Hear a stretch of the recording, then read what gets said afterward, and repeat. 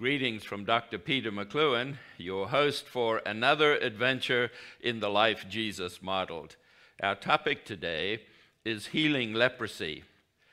Leprosy was one of the most dreaded diseases during the days of the New Testament. Even in our own times, people are contracting leprosy. It can be halted, but it cannot be reversed by medical treatment. Today it is referred to as Hansen's disease. Leprosy is an attack on the nervous system, often resulting in a person not being able to feel pain.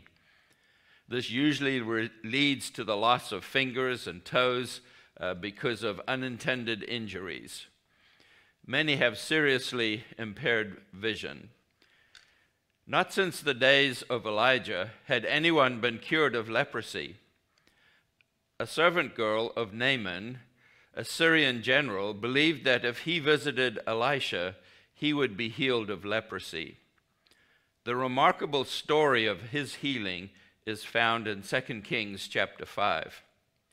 According to historians, it had been 700 years since anyone had been healed of leprosy. Jesus confirmed this was true when he said in the town of Nazareth in Luke chapter 4 and verse 27, "There were many lepers in Israel in the time of the prophet Elisha. None of them was cleansed, but only Naaman the Syrian." There were many religious rules about leprosy that people were required to follow. Lepers were required to cry out that they were unclean and to warn people to stay away. On a calm day, lepers were required to stay at least 6 feet away from healthy people. On a windy day, lepers were required to stay 150 feet and downwind from people.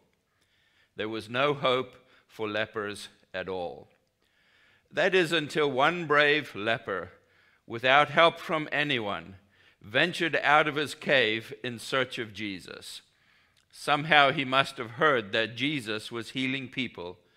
Luke tells us that while Jesus was in one of the cities, there came a man full of leprosy, Luke chapter 5 and verse 12.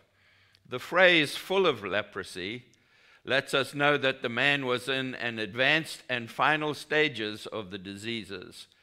Some translations say he was covered with leprosy. His body was covered with sores, and without a doubt he had lost fingers and toes. He was in a pitiful condition. It was just a matter of time before he would die from this disease. Luke tells us, when he saw Jesus, he fell on his face and he begged him, "Lord, if you will, you can make me clean." Luke chapter 5 and verse 12. Jesus stretched out his hand and touched him, saying, "I will be clean." Luke chapter 5 and verse 13. With 4 words, Jesus changed the man's life and destiny. In the past, when I read this story, I used to say to myself, what a lucky man this leper was. Over time, I've come to understand this story in a much deeper way. Jesus was speaking to more than this man when he declared that it was the Father's will about leprosy, especially about diseases that are thought to be incurable. I open your eyes to see and to believe that Jesus is willing to heal your disease. The Bible says the reason the Son of Man appeared was to destroy the works of the devil. That's found in 1 John chapter 3 and verse 8. And there's nothing more devilish than incurable diseases, especially in the lives of young children. If you have an incurable disease, we're going to pray for your healing today. Notice what else Luke said. And immediately the leprosy left him. Immediately means immediately. All the sores on his skin vanished, and his skin looked completely normal. His nose and his earlobes grew back. Fingers and toes were no longer stumps. They were brand new and working perfectly. His eyesight was restored to perfect vision, and his hearing was perfect as well. This man could not contain his joy. And while Jesus was happy for the man, he wanted the man to have more than physical health. He wanted him to be restored to his family and to his friends. He wanted him to have social health. That meant he needed to go to Jerusalem to be inspected by a priest to prove that he no longer had any signs of leprosy anywhere on his body. Luke tells us, "Go and show yourself to the priest and make an offering for your cleansing as Moses commanded you for a proof to them." Luke chapter 5 and verse 14. Jesus wanted the priests in Jerusalem to know that he has power to heal leprosy. Jesus wanted them to have proof positive of his power to heal leprosy. Miraculous healings have led many doctors and professionals to believe that Jesus is real and has power to heal. Luke says after this, "The report about him went abroad, and great crowds gathered to hear him and to be healed of their infirmities." Luke chapter 5 and verse 15. Many incurable diseases have spirits of infirmity associated with them. God does not give people diseases, but he does heal people with diseases to prove his power, and he breaks those spirits of infirmity off of people. A friend of mine was invited to the home of a lady who had been sent back to her house with an incurable disease to die with her family. She had been placed on hospice care, and the care workers said, "Just go enjoy your family in the closing days of your life." Then early one morning, the family members heard and smelt that cooking was going on. They rushed into the kitchen to see what was happening. To their surprise, Mama was cooking and as happy as could be. And when they asked her what happened, she said, "Jesus visited me last night and healed me." That family belonged to another religion. And my friend had been invited to their home to video the story of how they discovered that Jesus was willing to heal their mother. If you are raised in another faith and have a terminal disease, ask Jesus to visit you and to heal you like he did this precious lady. Now, leprosy is not an eradicated disease. A WHO report, January 30, 2021, the ambassador for the elimination of leprosy said about 200,000 new cases of leprosy are diagnosed every year. What a tragic situation that is.